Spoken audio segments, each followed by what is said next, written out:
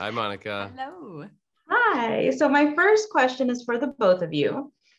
Both of your characters deal with really emotionally raw moments, both in the previous season and this season. What is it like getting through the more intense scenes? Oh boy. Yeah. It's weird because I feel like it's the show is so technically demanding.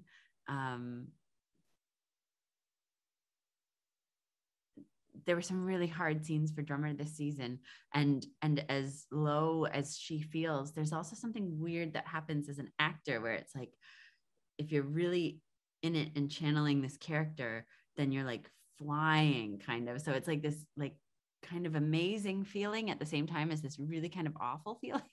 It's very it's quite an experience. Quite an experience. And of course we get to make the show with people we love. So that's just like it's quite a beautiful experience actually. Yeah. And for Marco, I mean, you have to keep the engine going is how I would describe it. Like this guy has so much energy and so much fire and is so alive that I think my main job in that time leading up to it and in between is to stoke that fire, to keep that engine going so that he is almost larger than life in the way that he imagines himself to be. Because if I were to let that go down, if that were to deflate a bit, then maybe the ego would seem to be a little more deflated than it is in reality. So I think that's how I would describe it, is those emotional scenes require his fire to be big enough to really, like a flame does, strike in any direction. Absolutely. So, and also this question is for the two of you. What is something that has always fascinated about the characters that you play? That's fascinated you? This time around with Drummer, I was she has lost so much, and she is so hopeless at, you know, she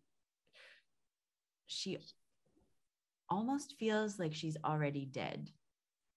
And that was sort of an interesting place to find with her, that there's nothing left for her. There's nothing left. And so there's a kind of liberation in that, you know, if you have nothing to lose, then you can just keep going, keep fighting, keep, you know. So that was kind of a fascinating discovery with her this season. And for Marco, I feel like he's spent so much of his life gathering more and more control, really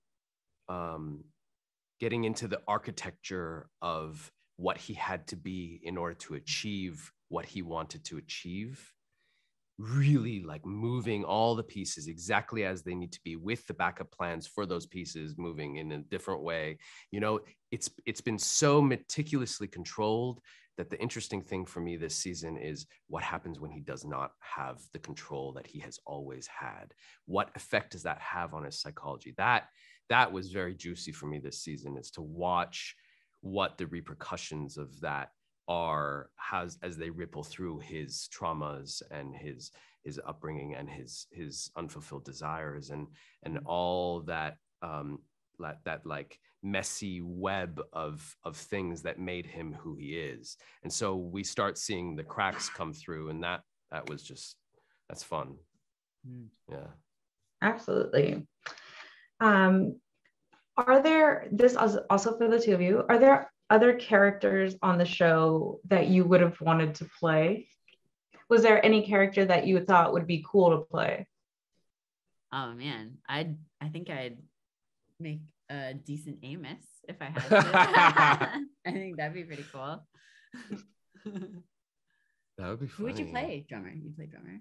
I don't know. It'd be interesting if we swapped. Should we swap? Yeah, that would be interesting. Yeah. Oh yeah, To see her as Marco. I'd make a fucking great Marco. I would make a fucking great Marco. Oh yeah. Right? Yeah. I think they have similar intensities, and so it would be kind of an even swap. Yeah. Oh, and then you'd get to do all the making out with all those like my hot the poly. Fam. Yeah, that would be an experience. It's a perk. It's a perk of playing drummer, that's for sure. Yeah. Excellent. Yeah, I didn't get many sex scenes. No. Mm-hmm. I did.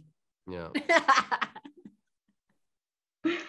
So, and this is for the both of you. As you look back on your time with the Expanse, what are some of the moments that really stand out to you? Oh man. Do you know what? It's like, okay, this is a crazy thing that I feel like just kind of, for me, captures the magic of this whole crazy wild ride. Keon and I have been friends for a very, very long time. And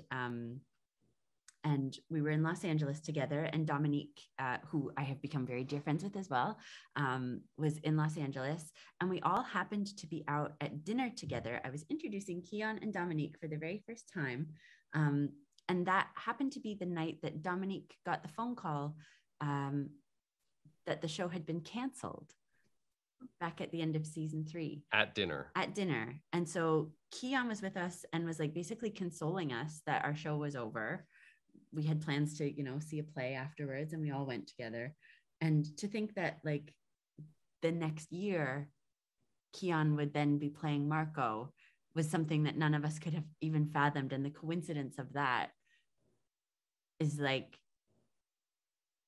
this whole show has just been like these impossible, wild things coming to pass. And I think that for me is like just thinking of that night and being like, and now we're here, and now you and I are here doing this. Like, there's a real magic to this show, and I think that it really speaks to the investment of all the artists and creatives and everyone, crew involved.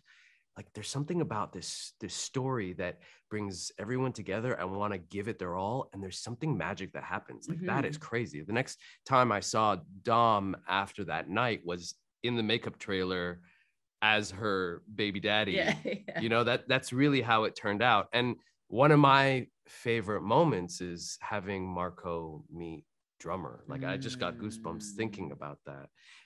Having that face off, I like to call it, hit how eager he was, Marco was, to meet this person who feels like a warrior ally, who feels like the perfect fit, who feels like your mirror in a lot of ways,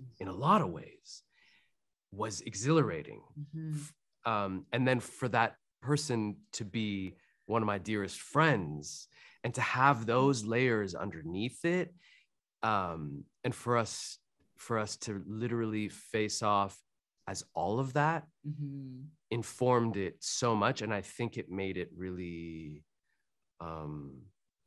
multi-layered and juicy, and that I'm grateful for. That was really fun for me to be able to share those scenes with Cara. It's a once in a lifetime experience for us, and to hopefully some of that magic, that feeling that we have, is shared. I hope that the audience feels some of that with us. It's really special.